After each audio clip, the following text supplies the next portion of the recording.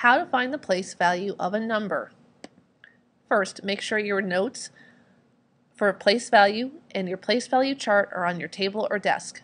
Also, remember to follow the steps. If you follow the steps of your notes, you can solve any math problem. Let's look at example number 1. Find the place value of the number 9. Step 1. Find the decimal. There is no decimal. No decimal. Write the decimal at the end of the number. Find the end of the number and put the decimal. Step 2. Put a line under the target number. The problem said, find the place value of the 9. The 9 is my target number. 3. Put your finger on the decimal.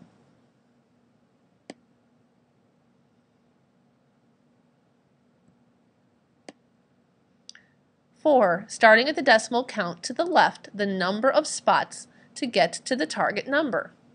1, 2, 3, 4. Using my place value chart, I'm going to put my finger on the decimal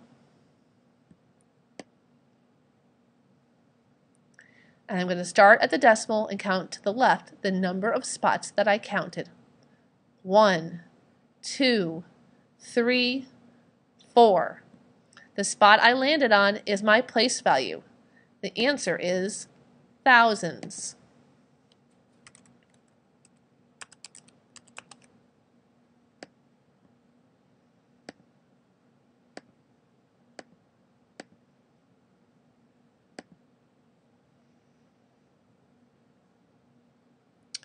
Let's try another problem.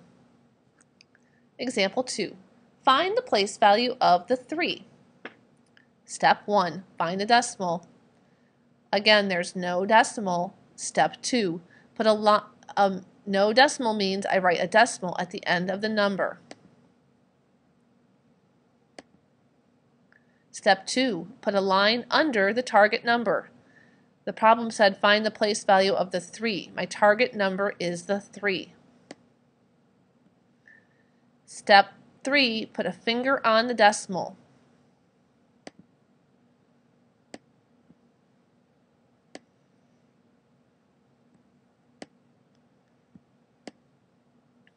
Step 4. Starting at the decimal, count to the left the number of spots to get to the target number. 1, 2, 3, 4. 4 spots. Now using my place value chart, I'm going to put my finger on the decimal of the place value chart and count, starting at the decimal, count to the left the number of spots that I counted. 1, 2, 3, 4. The spot I landed on is my place value. It's thousands again.